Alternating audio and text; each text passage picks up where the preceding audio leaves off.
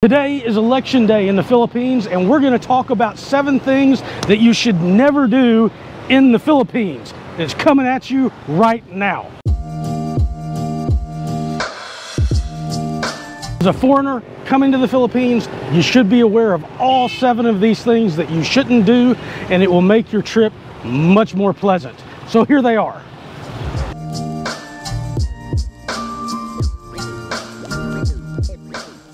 Number 1, never ever try to buy alcohol or consume alcohol the day of or the day before an election.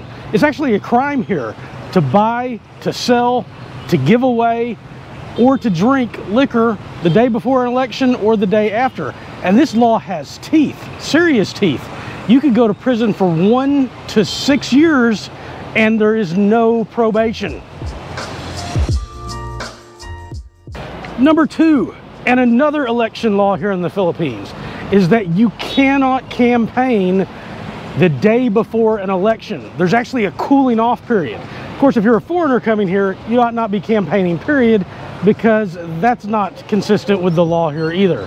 And you can get in big trouble for trying to interfere. Number 3, do not get involved romantically with a married Filipina. It is actually a crime to commit adultery here in the Philippines, and both the man who's committing the adultery and the woman can go to prison for that. Interestingly enough, however, it is not a crime for a man to have an affair with an unmarried Filipina unless he's financially supporting her. However, if I was the husband in that situation and your wife finds out, you probably never want to eat anything she serves for you again. Just saying. In fact, where I come from, the state I live, it's a grounds for divorce to try to poison your husband. Not poison your wife, but poison your husband. So you wonder where these laws came from. Huh. You know, in retrospect, just don't cheat, period. Whatever country you're in.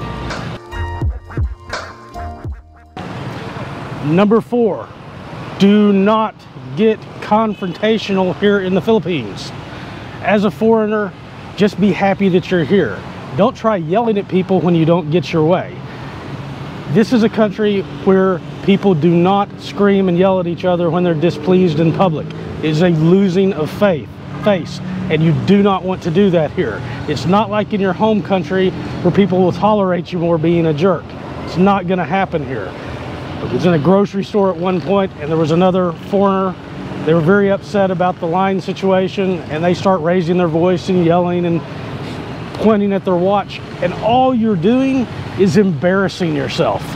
And you're embarrassing especially the people that are with you who are Filipinos. So just don't do it. Everybody's going to think you're a jerk, and the situation may escalate, and you find yourself in a position you don't want to be in.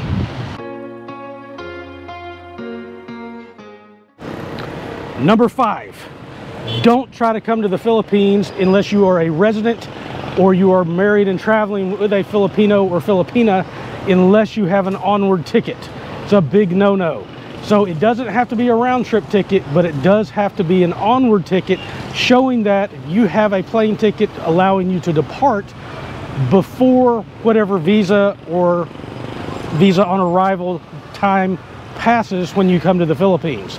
You can be denied a boarding pass. The airline can deny you boarding on the plane unless you can show proof.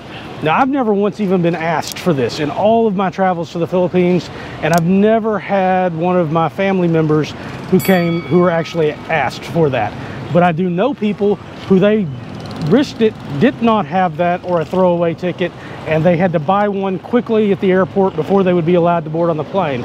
And it's much more expensive to do that. Don't risk your trip.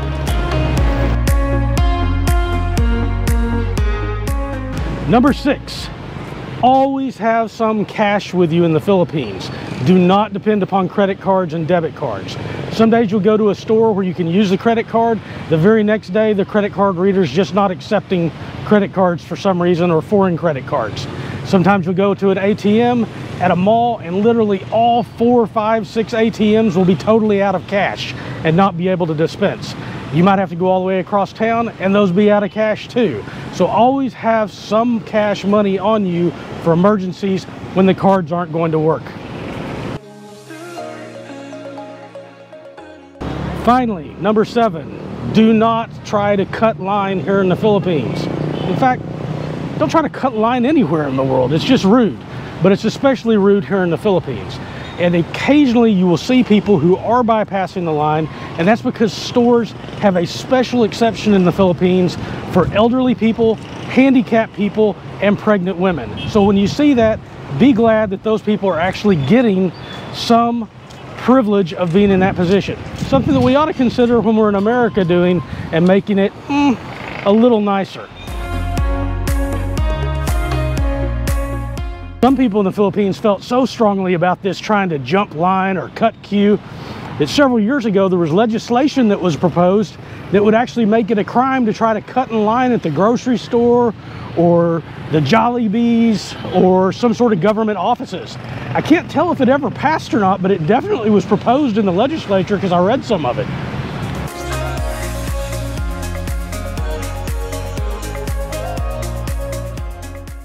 All right, guys, that's our special election day 7 things not to do while you're here in the Philippines. Hope you enjoyed that video. I hope it was useful to you. And if you like this content, please subscribe. It really helps my channel. Lets me know that you guys like it and to keep bringing you content like this. And don't forget to like the video and leave a comment down below of what you thought or what you think people should know about when they come to the Philippines that they should not do.